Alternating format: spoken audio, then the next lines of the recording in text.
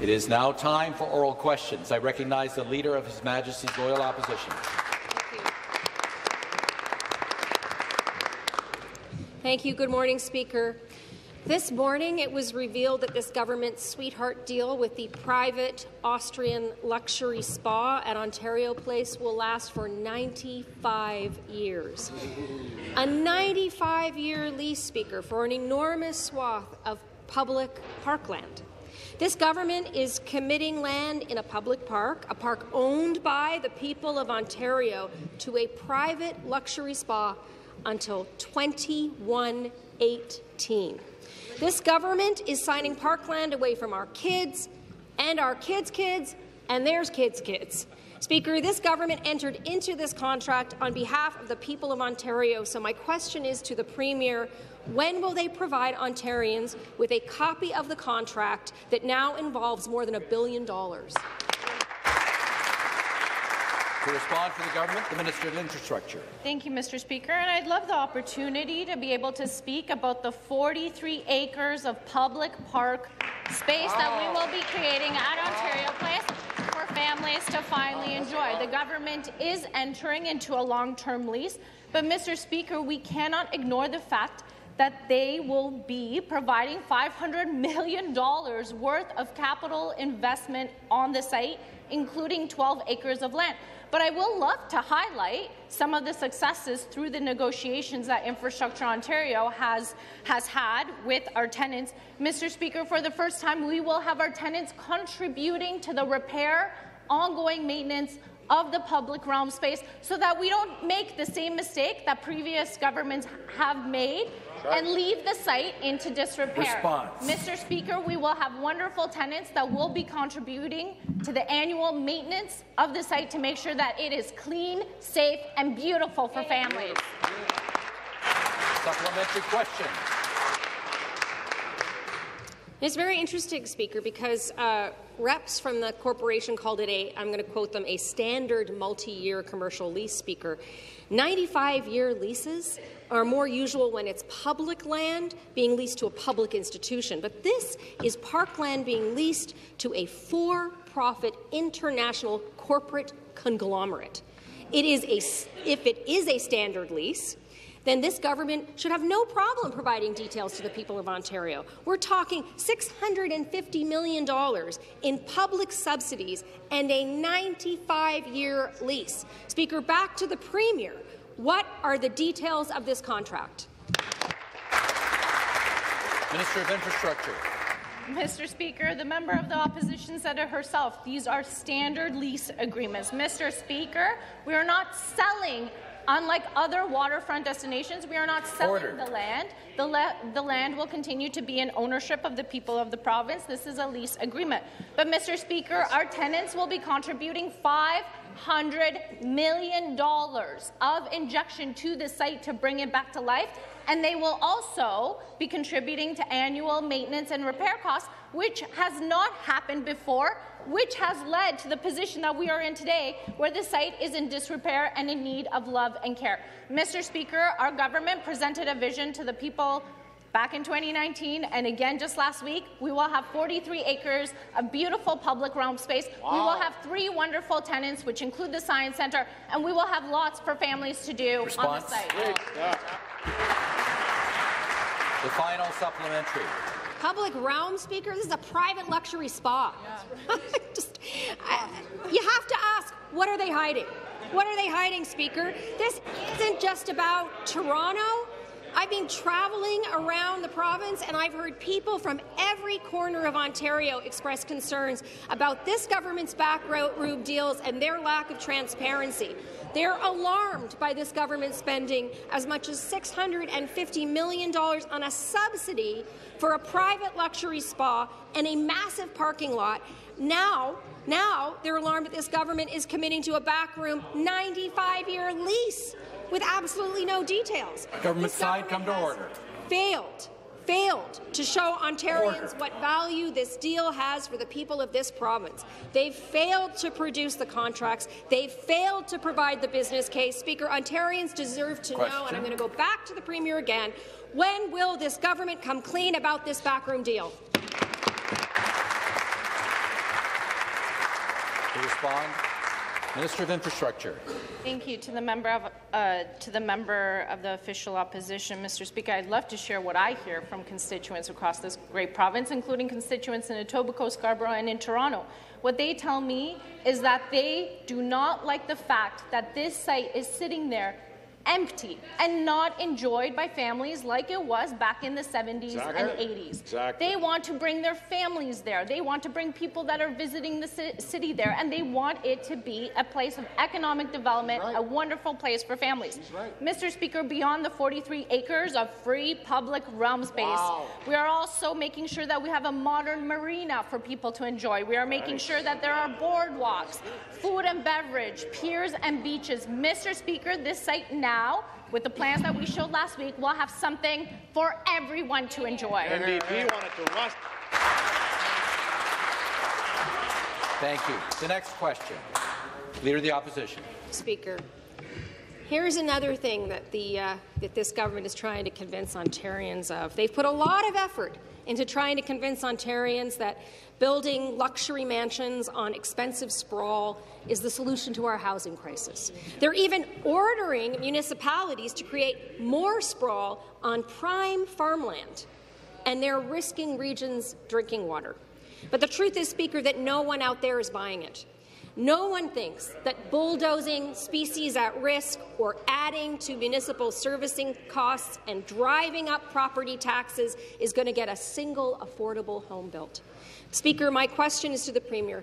How will lower density and more sprawl make housing more affordable to Ontarians? To reply, the Minister of Municipal Affairs and Housing. Thanks, Speaker. Again, the Leader of the Opposition provides a real head-scratching argument on housing. So every time the government brings forward a housing supply action plan, we know exactly what that leader and the NDP are going to do. They're going to vote against it. Sure. Then they're going to rail against that there's not enough housing supply. So again, when they use the word sprawl, what does that mean? That means that a young person, a young couple who want to live in the community that they grew up in, that they work in, that they want to raise their family in, can't have that opportunity. They also believe that a farm family, dream killers, want to have an opportunity to maybe build, a site for their workers on their property, or maybe, and this is tough for the NDP to understand, maybe sever a lot for their son or daughter to live on the family farm. Right? That's the crux of what the NDP stands up against. What do they also stand up against, Speaker? They stand up to a $700 million investment in homelessness prevention. That's the NDP. Member for Hamilton Mountain will come to order. Supplementary question. You know what we are going to do, Speaker?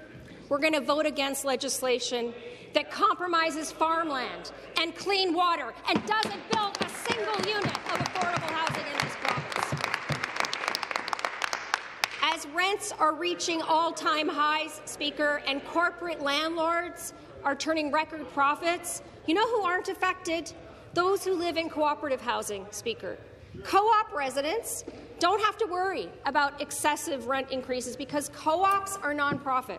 Co-ops are a key solution to solving the affordability crisis for low and moderate income households in this province, the people who are feeling the very real effects of this government's housing crisis. Yet this government's budget offers absolutely nothing to create more affordable co-op homes. Speaker, to the Premier, will he reverse course on his failing housing plan and start investing in cooperative housing to bring some relief to Ontarians who are truly struggling? To respond, the Minister of Municipal Affairs and Housing. Speaker, I just can't, for the life of me, understand why this member and her party thinks that Ontarians are going to buy this load of malarkey, right?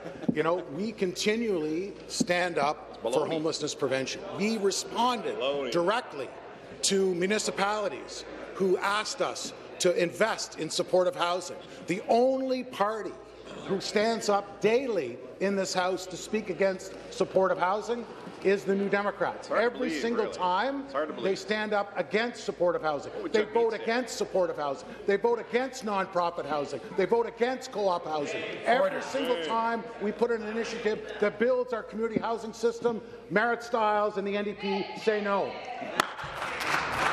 Stop the clock.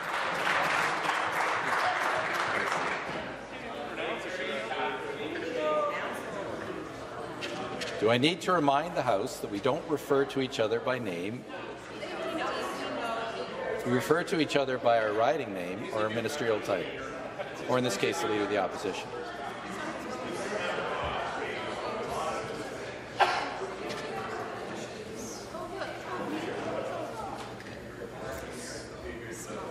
Start the clock. Final supplementary. Leader of the Opposition. Speaker, they're so out of touch. Once again, this government... Order. You know, I don't really care, Speaker, if they show me any respect. I just want them to respect the people of this province. I'm so tired of this. This is a government that's failing to take responsibility at every turn. They do not seem to even understand history, Speaker. The last time a government made investment in co-op housing in this province, it was an NDP government. We helped build 14,000 co-op homes. And you know what, come to order. we readied 17,000 additional homes for construction, and guess what? The Conservatives came in and they cancelled them all. 17,000 affordable places to live, all gone. But let's look at the here and the now. If this government still refuses to build more co-op housing, the least they could do is to bring back real rent control for the people of this province. Speaker, back to the Premier. People need homes they can actually afford to live in. So will he take action by supporting the NDP's motion today to bring back real rent control? Members will please take their seats. Minister of Municipal Affairs and Housing. Speaker, when it comes to housing policy, the NDP styles have no merit. Stop the clock.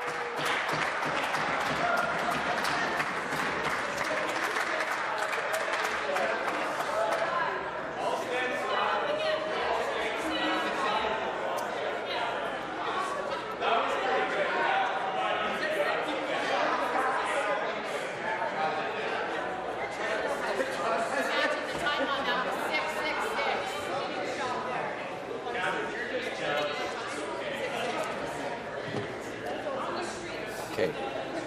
Given the fact that I just asked the House to stop doing that, in the very next response, the minister did it again, I'm going to ask him to withdraw.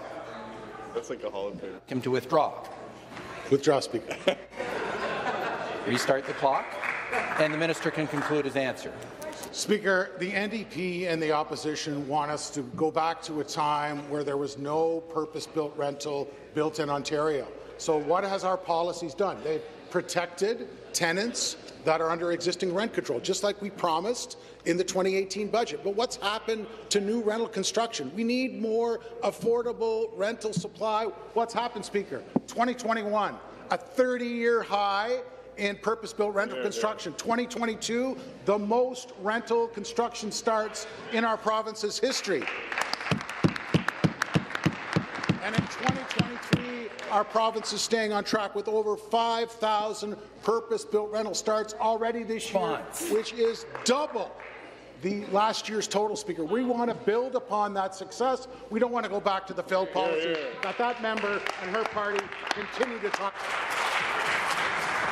Thank you. The next question, the member for University Rosedale. Thank you, Speaker. My question is to the Premier. Nikki has lived in her rental home for 2 years. She pays $1,995 for a 600-square-foot basement apartment. Earlier this month, her landlord slapped her with a $200 rent increase, and now Nikki can no longer afford to pay the rent. This rent increase, this unaffordable rent increase, is allowed because this government scrapped rent control on new units. As more and more people in Ontario are struggling to pay the rent, what is this government's plan to make rent affordable now? To reply, Minister of Municipal Affairs and Housing. You know, again, Speaker, I'm going to again talk about the statistics that the NDP want to roll back.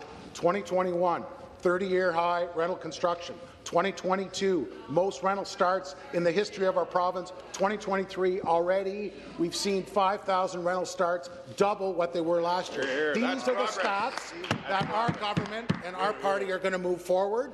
The NIMBYism Defence Party are always going to stand against increasing housing supply. Supplementary question.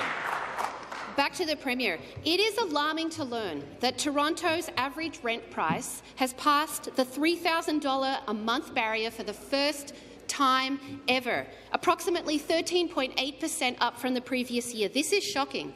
And this massive rent spike is a clear distress signal that our housing affordability crisis is getting worse and the Conservatives' plan is not working.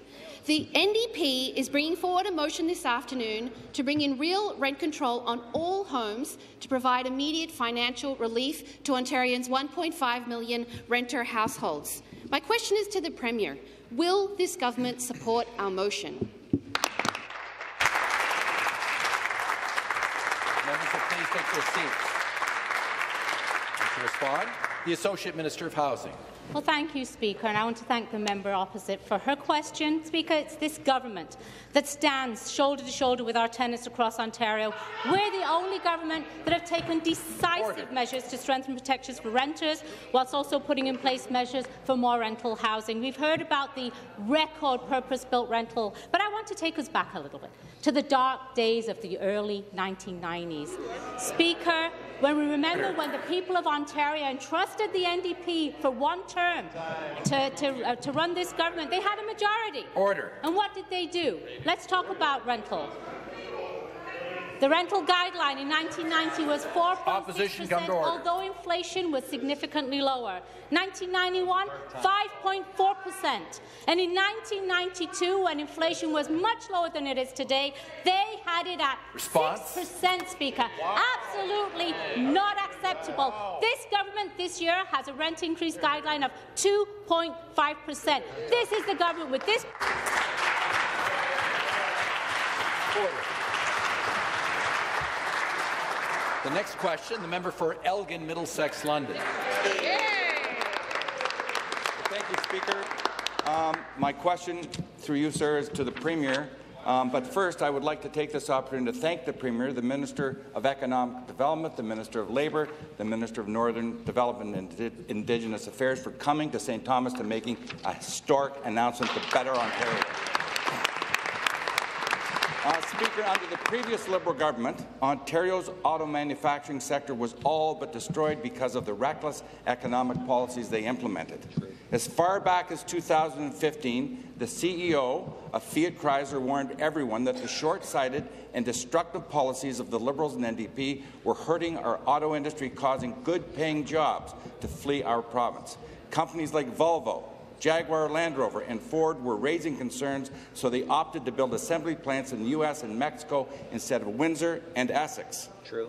With so much that Ontario has to offer businesses, we cannot miss opportunities that will create great jobs and contribute to our province's economic prosperity. Speaker, can the Premier please explain how our government is ensuring that Ontario is an auto manufacturing leader once again?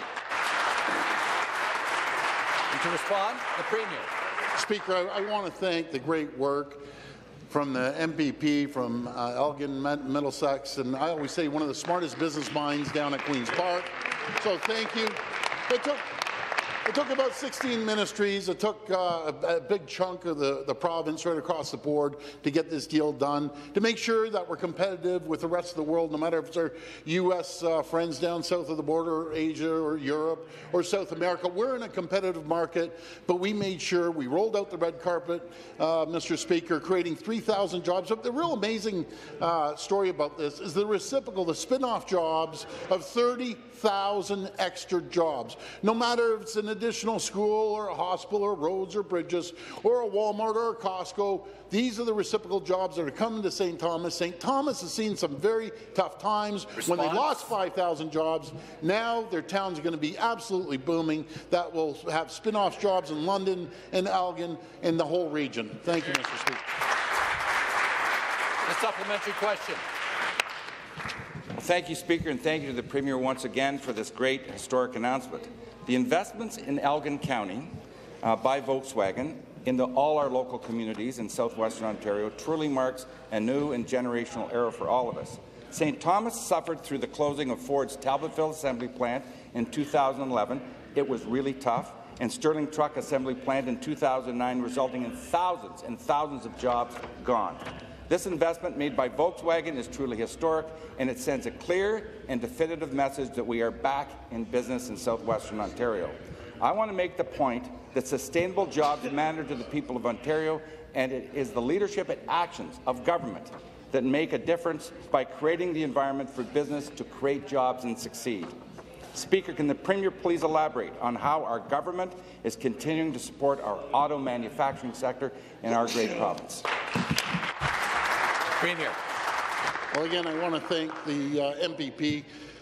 Mr. Speaker, this is historic investment of Volkswagen to build its first overseas facility. 16 million square feet. That's 16 million square feet. It's going to be one of the largest facilities in North America, one of the largest in the entire world, because we created the environment and the conditions for them to come here, along with General Motors, Ford, Toyota, Stellantis, and Honda. There's no jurisdiction in North America that have 6 auto manufacturers right there producing either the batteries or producing the vehicles. Let's remind everyone, 4.5 years ago, when they chased 300,000 jobs out of the province, the Liberals and NDP, they were gone. GM was closing, Ford was leaving, Stellantis was leaving. Guess what, Response. Mr. Speaker? We're an economic powerhouse. We're leading the EV revolution everywhere in the world right here in Ontario. Thank you. The next question, the member for Niagara Centre. Thank you, Speaker. Through you to the Minister of Municipal Affairs and Housing. There's a housing development in Port Colborne, a city in my riding, that was approved in the 1980s, and they still haven't broken ground. As a matter of fact, the Regional Planning Commissioners of Ontario, AMO, and the big city mayors have all pointed out that there are 1.25 million homes in the approval pipeline that are not being built. Planners say if the province could incentivize developers to build what is already approved, they'd be 85% of the way to their goal. Will the minister agree to implement a reasonable time limit on developers and builders whose developments have already been approved, yes or no?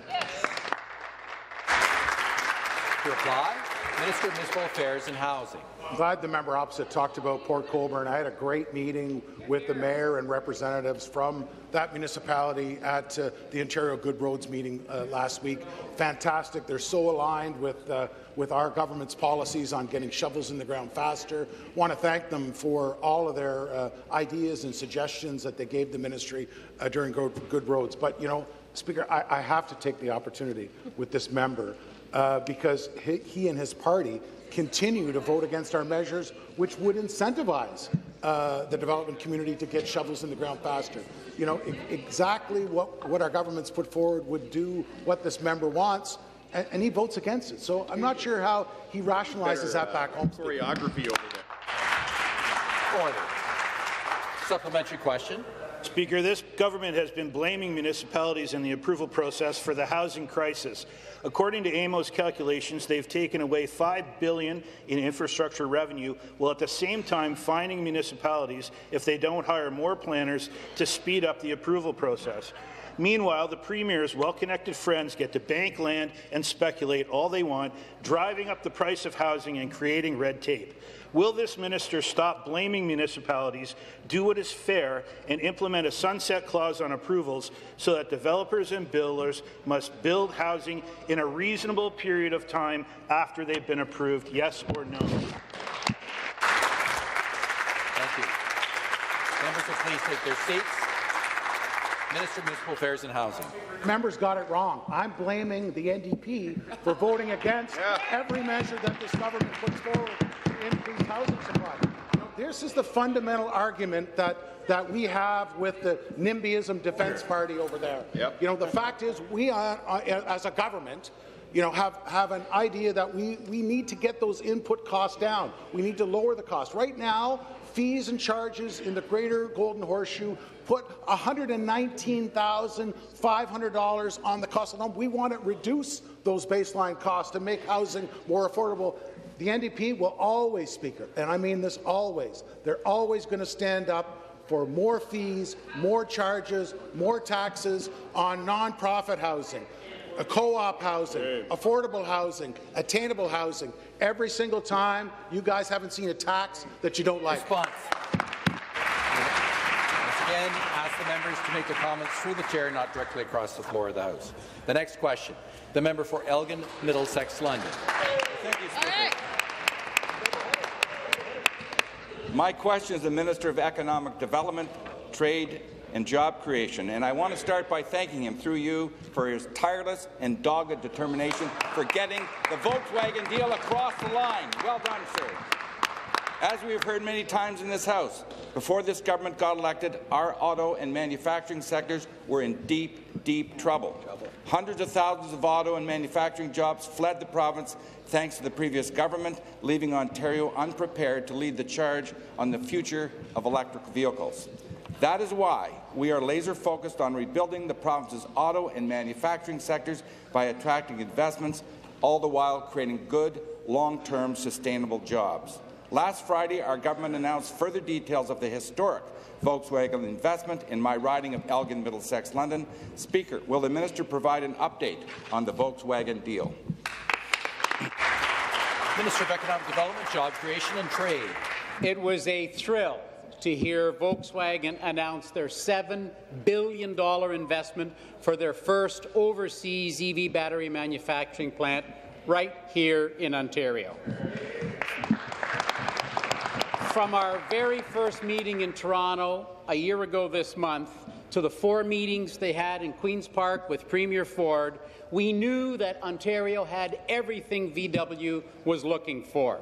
As we talked about our EV ecosystem, from critical minerals in the north to the manufacturing might in the south, you could see VW being drawn into the Ontario story. Clean, green electricity, coal-free green steel, one of the largest automakers in North America, the only jurisdiction with 5 auto plants, 700 parts companies, 300 connected and autonomous vehicle companies, 500 tool and die and mold makers. But what they really saw, Speaker, was that we already have the talent to turn out world-class, award-winning production. Supplementary question. Well, thank you, Speaker, and thank you, through you, to the minister for his answer. It's remarkable, it has been remarkable, to see the hard work of this government has been paid off once again in the form of attracting the largest EV plant in the history of our province, and I dare say the largest automotive investment in the history of this country called Canada. These investments are building our strong economy and bolstering competitiveness, which is vital to our success. But beyond that, these investments demonstrate that our government continues to create good, paying, sustainable jobs now and in the future.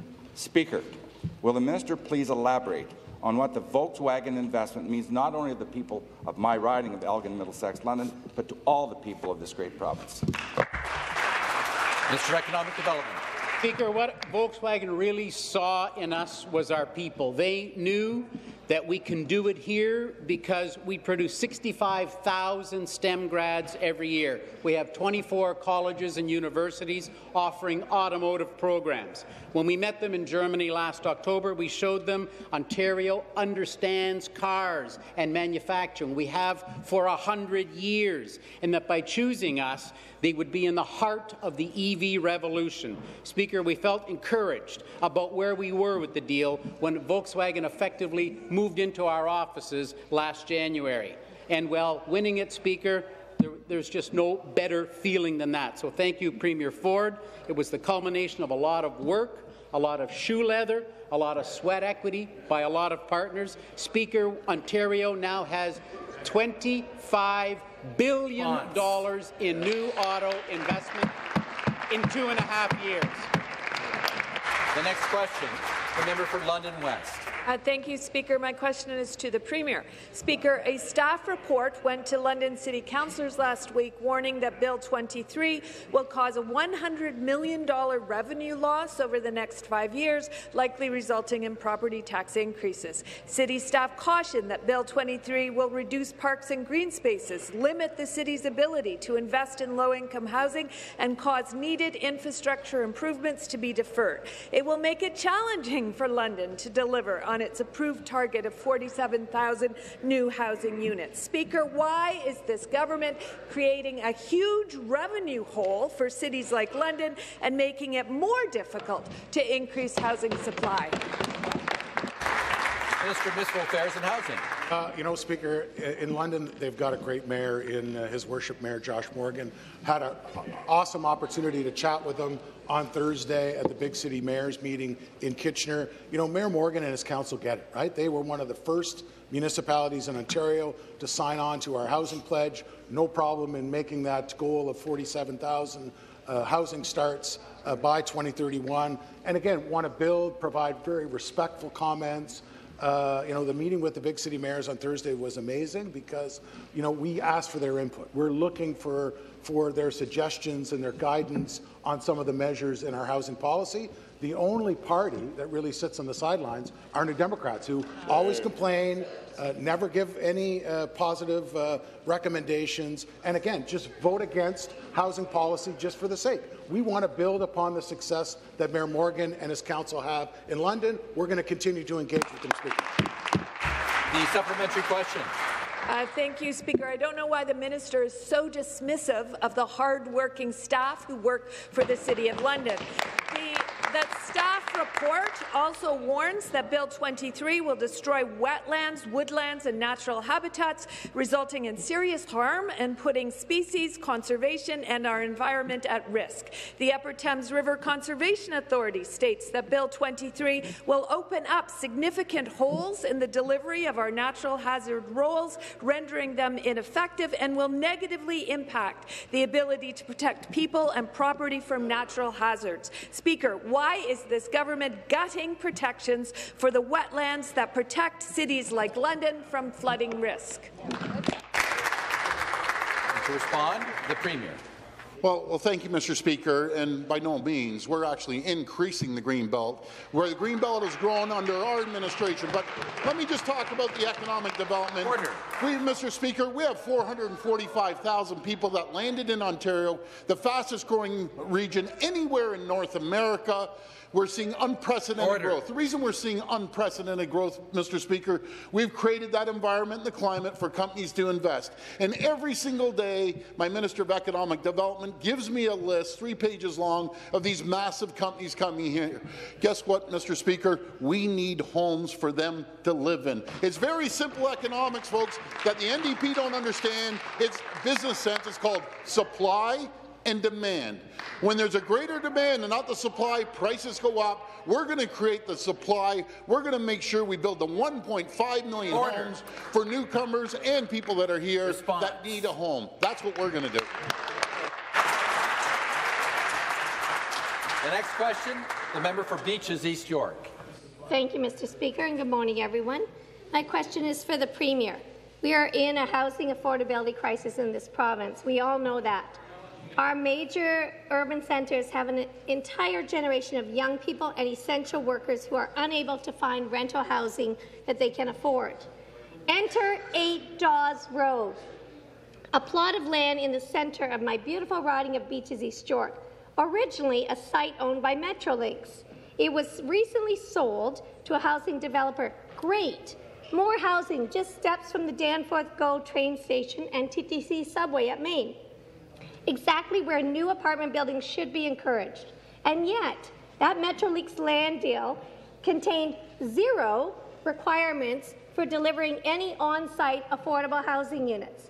My question is, why doesn't this government require that Metrolinx include minimum affordable housing requirements in their property sales to private housing developers? And why wasn't this done for the Danforth GO station site at 8 Dawes Road? To reply, Minister of Infrastructure. Thank you very much, Mr. Speaker, and thank you to the member for the question.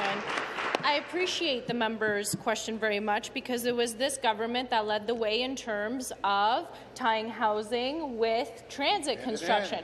We are expanding the subway system by 50% in the City of Toronto and York Region, and we want to bring housing opportunities with it, which led to the creation of the Transit-Oriented Communities Program, which we are now very much focusing on the transit stations at Ontario Line, Yonge North. We will be providing housing opportunities, but also affordable, attainable housing models as well. And we are working with local communities to learn from them what other community benefit, what other community needs exist within that particular area. We are working very well with the City of Toronto. We are progressing on all of our stations, and we will continue to work in partnership with Metro.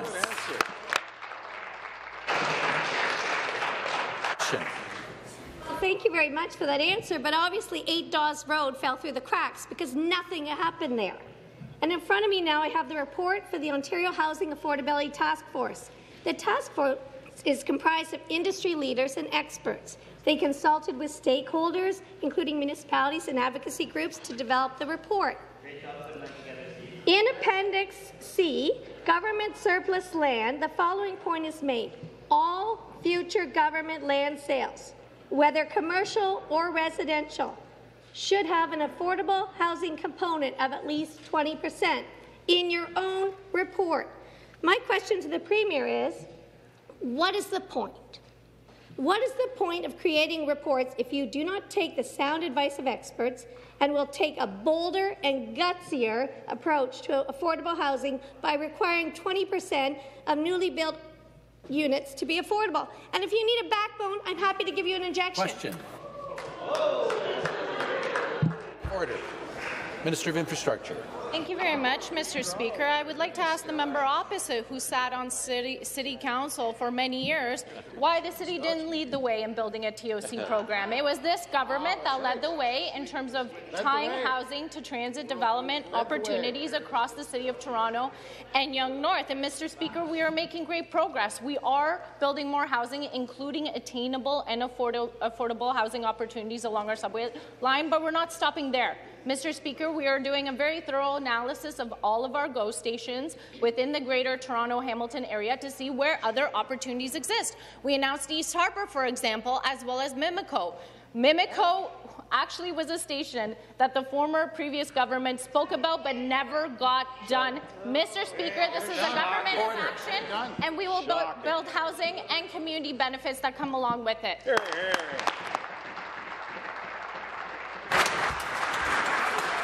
Order. The next question, the member for Brantford-Brant.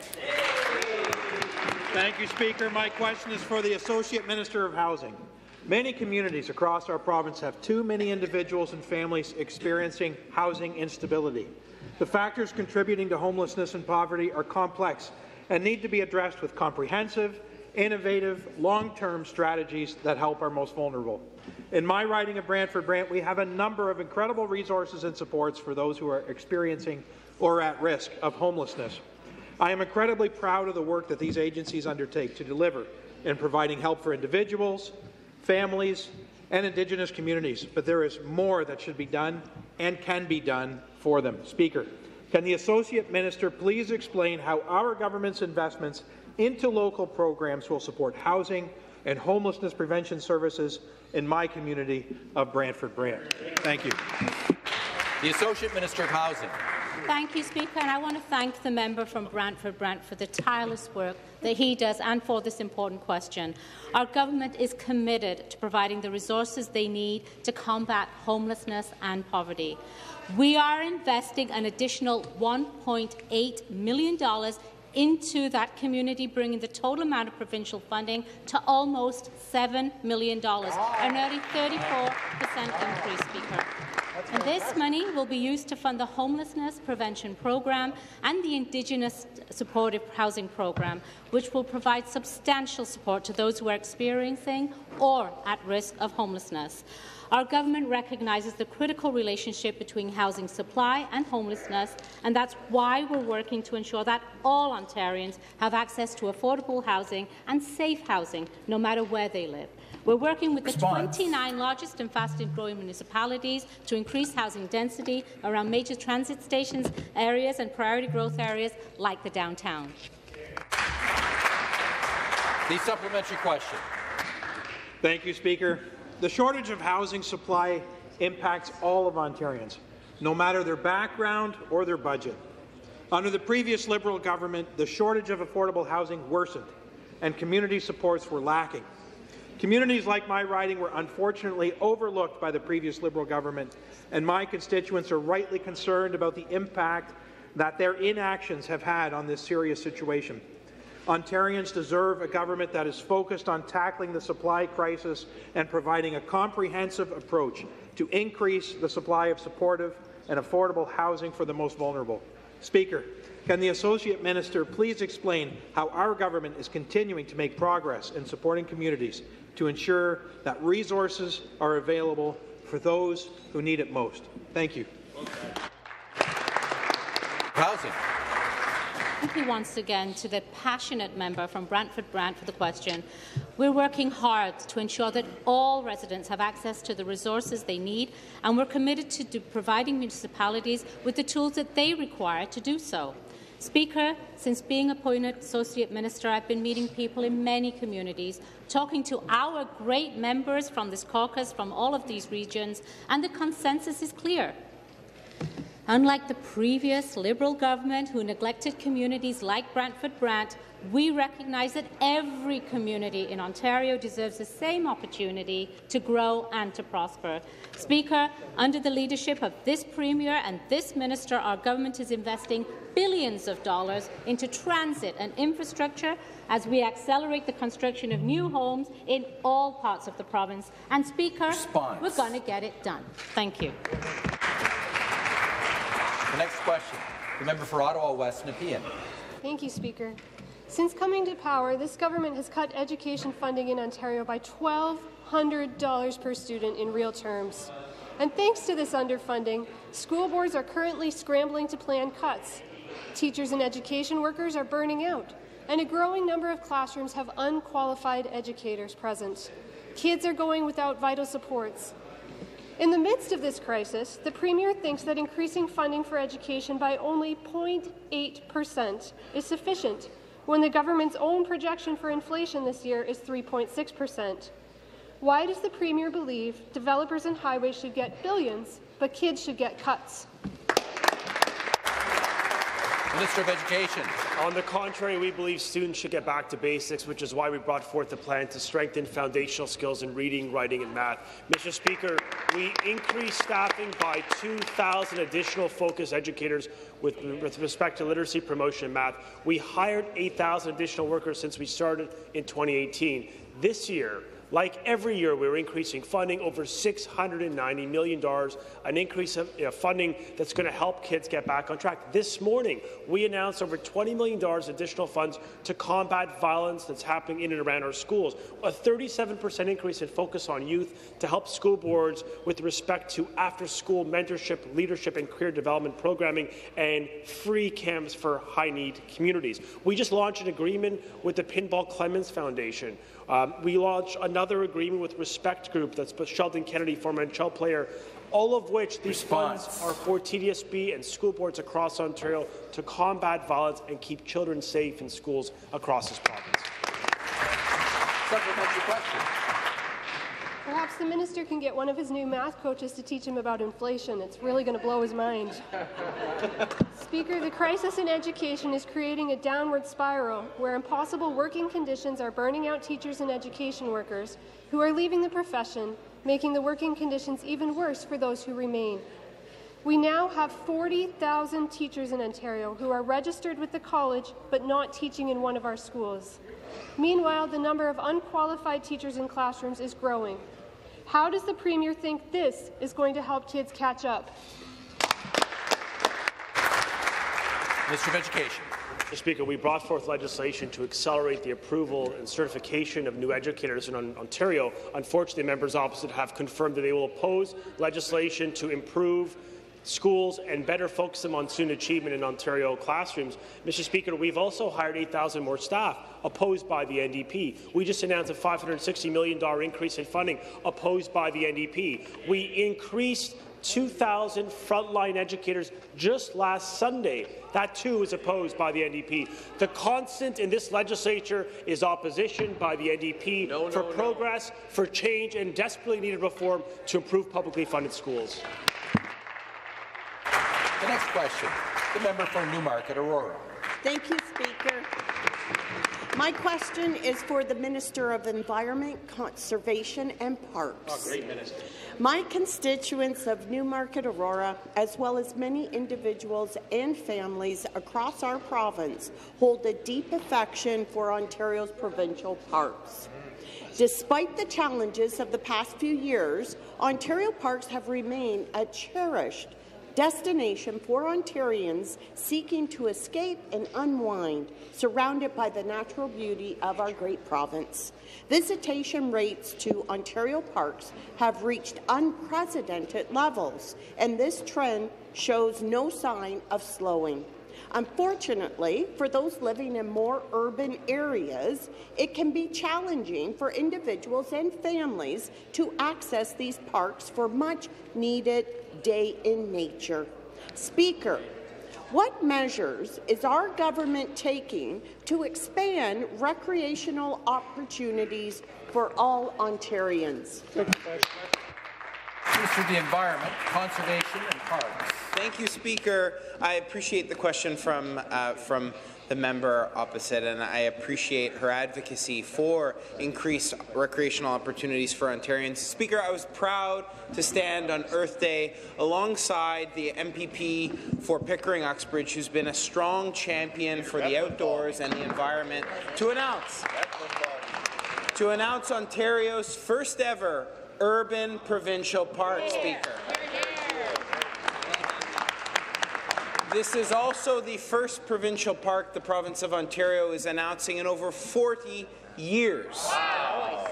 Ontarians in the GTHA, Speaker, we know don't always have equal access to Ontario's green spaces, unlike those living in other areas of the province. That's why our government is working hard to bring more opportunities for all Ontarians to enjoy the great outdoor. As the trail capital of Ontario, Uxbridge is an ideal location, Speaker, and I thank the many partners who I'll elaborate on in the supplementary who joined us. Thank you very much. The supplementary question. Thank you, Speaker. And thank you to the Minister for that great answer and for your work, because I was so excited to see that on Saturday. The creation of the first urban provincial park in Uxbridge is a monumental achievement, particularly for those residing in the Greater Toronto area. With more and more individuals and families attending our provincial parks, it is necessary that our government respond and expand opportunities for access. Not only do Ontario parks serve a vital role in supporting scientific research and protecting our province's biodiversity, they also provide recreational activities, tourism, and so much more.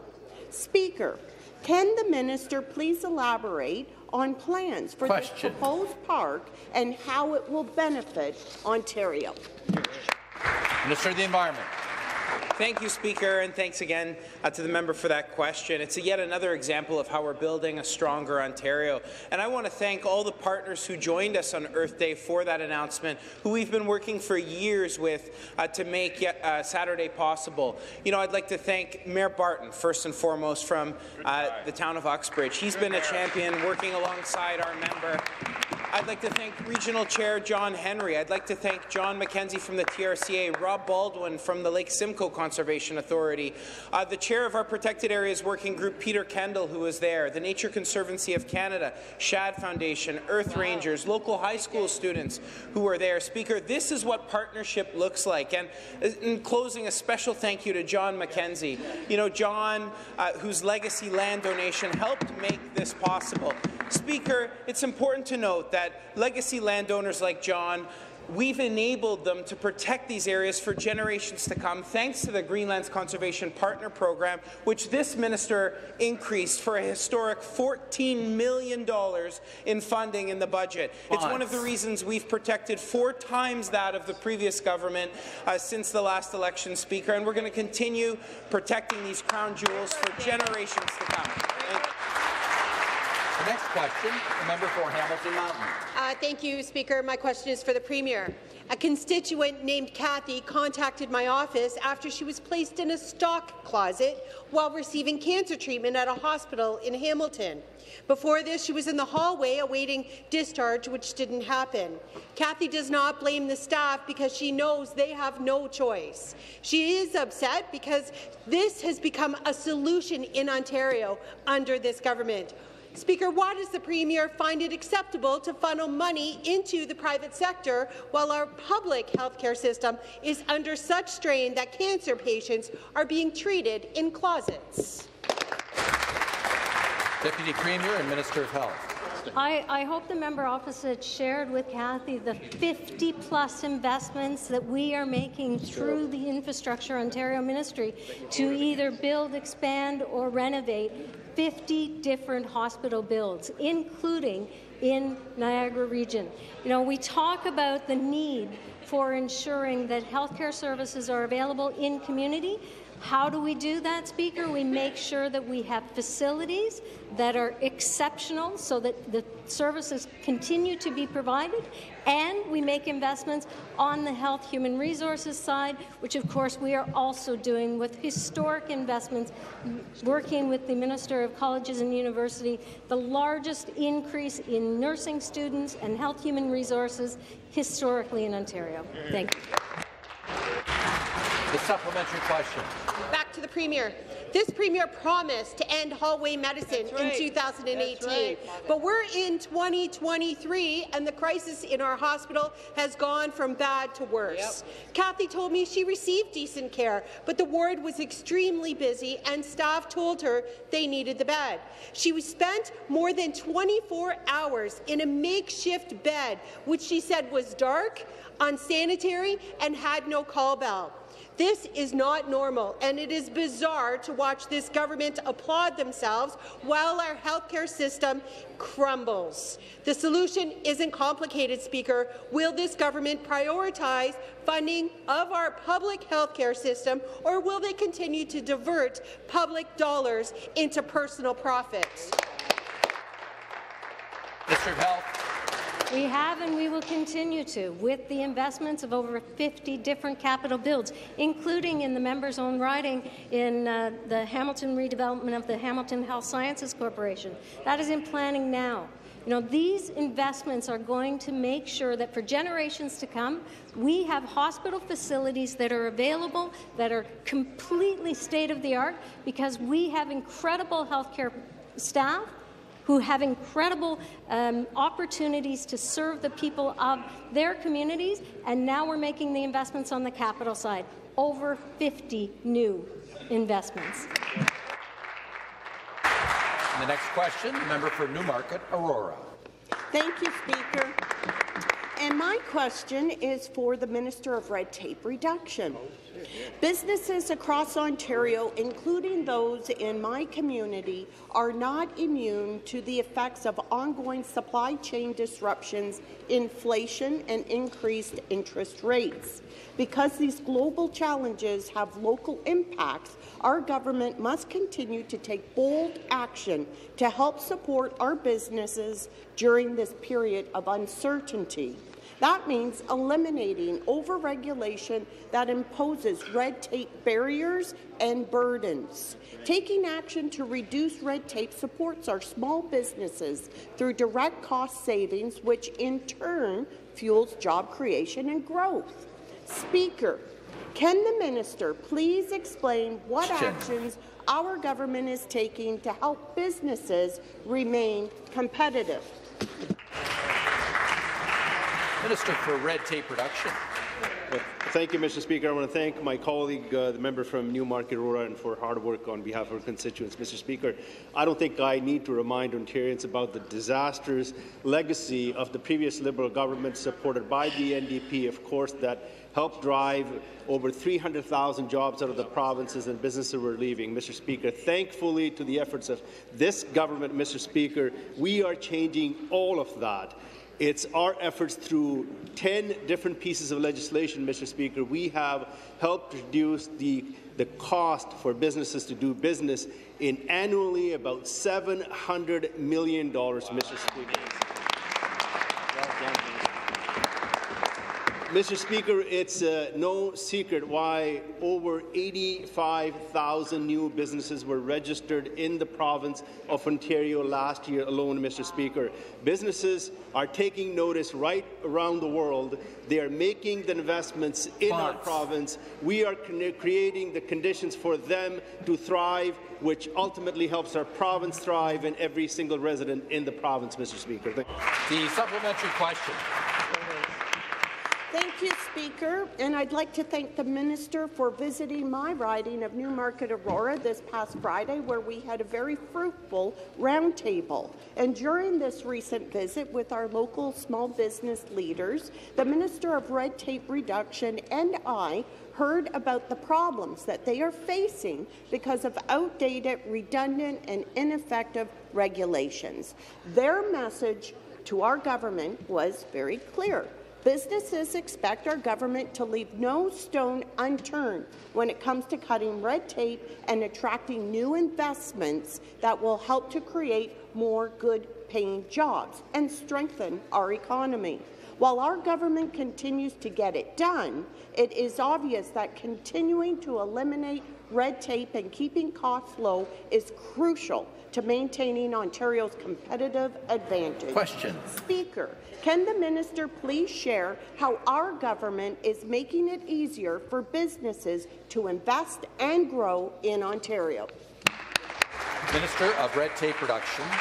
Mr. Speaker, I want to thank my honourable colleague for that important question once again, and I want to thank her for organizing a wonderful roundtable with her local businesses last Friday, and had an opportunity to hear firsthand about some of the challenges and feedback in terms of how we can continue to make our province competitive, Mr. Speaker.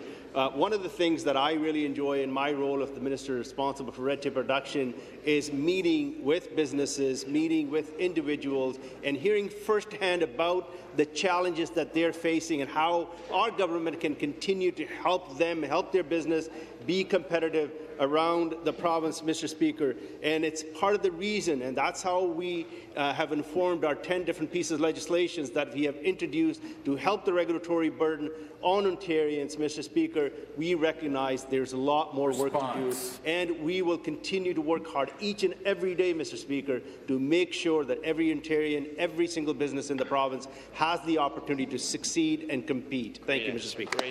Question, the member for Nickel Belt. Thank you, Speaker. My question is for the Health Minister. As our provincial healthcare system continues to face severe staffing shortages and patients are seeing record wait time, whether in emergency room or for surgery, yet more than a dozen nurses are being laid off at Stevenson Memorial Hospital. Can the Minister of Health explain what led this hospital to have to lay off 13 nurses? The Minister of Health. So I'm going to put a couple of facts on the table before I answer that question in particular. First of all, in Canada, Ontario has the lowest wait times for surgeries. We lead Canada in Ontario. That is in no small part because of the excellent work that our clinicians and our hospitals have been able to do dealing with the pandemic backlog. We've done that. We also understand that there is more work to do in terms of ensuring that we even do better for the people of Ontario, which is why through Bill 60 we have allowed an expansion in the community and surgical area. And the member opposite would know very well that there are hundreds of community surgical and diagnostic organizations that are already operating in the province of Ontario, and we are expanding that in Bill 60 because we understand that people want access to care as close to their community as possible. That's right. The supplementary question. While most healthcare settings are desperate to hire nurses, Stevenson Memorial Hospital is laying off nurses because they are facing a deficit, because the government does not fund them enough. We all know where those nurses will end up. They'll end up working for big for-profit corporations who will be receiving hundreds of millions of dollars from this Conservative government, directing money away from public health care to private for-profit. Will this government allocate the funds to Stevenson Memorial Hospital so it can keep their nurses that the patients so need and deserve? The Minister of Health.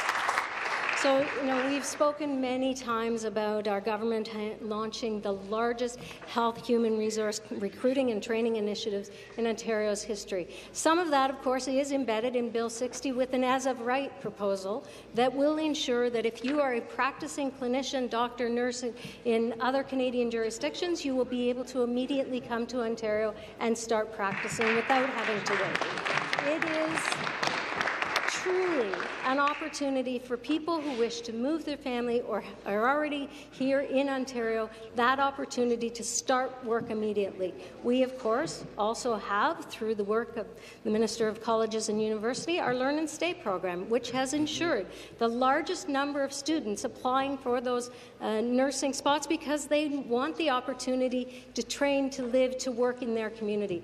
That recruitment continues, and we will ensure that we train the appropriate health human resources. We're doing the capital investments. We're getting it done. Thank you. Next question. The member for Brampton North. Thank you. Thank you, Speaker. My question is for the President of the Treasury Board and Emergency Management. I want to talk a little bit about a community he knows well, the community of Brampton, Ontario. Now, we know that Brampton is a community that is simply tired of waiting. We're tired of waiting, whether it's in the hospital waiting room after 15 years of neglect where they closed hospitals under the previous Liberal government.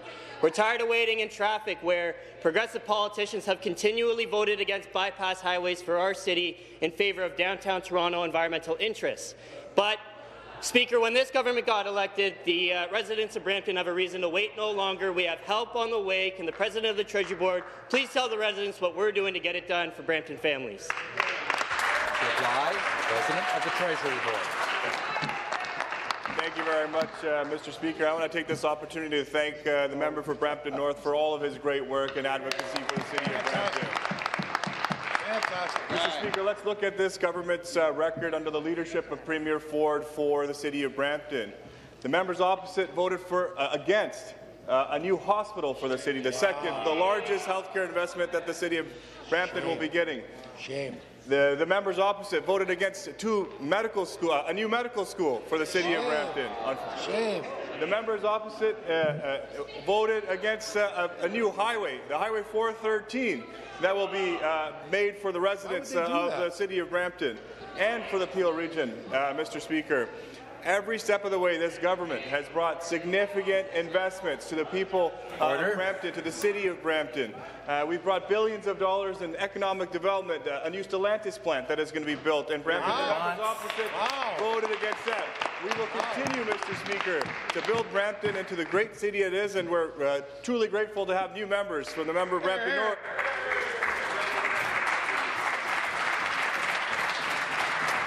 Thank you very much. Pleased to inform the House that we have a special guest with us in the chamber.